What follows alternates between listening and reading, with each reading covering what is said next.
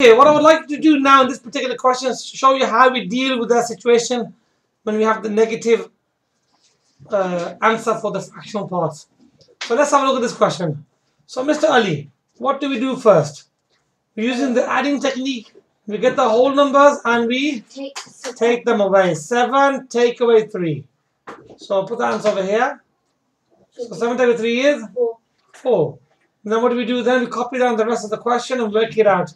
So the fraction take away the fraction. So now what do we do now? We're going to make the bottom numbers there. The same way. So by making them equivalent.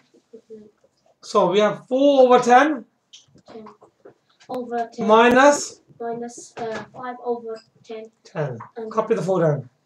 If you can't take. Hang on 1 second. So we have 4. What's 4 over 10 minus 5 over 10?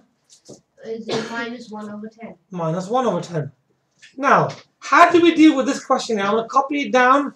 I'm going to copy that part down here. This line over here.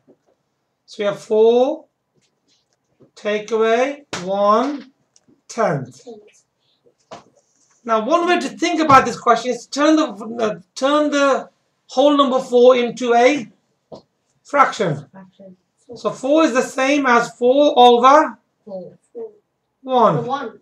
What's 4 divided by 1? 4. Yeah. So 4 is the same as 4 divided by 1, isn't it? Yeah. Now, how would we do this kind of question? Now we've turned the whole number into a fraction. Go on. You subtract 4 by No. You So you make the bottom numbers there same. 4 Times by 10. Times by 10. Hang on a second. So 10 times by 4 will give us 40 40 over over 10 mean. over 10. Do we need to do it into the second fraction? Take away 1 10. No, you don't. No, leave it in the second fraction for the moment.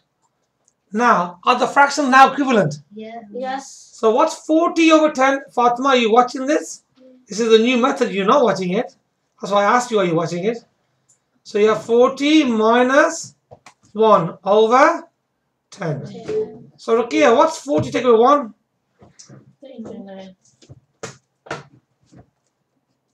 What's 39 divided by 10? 3 and 9 tenths.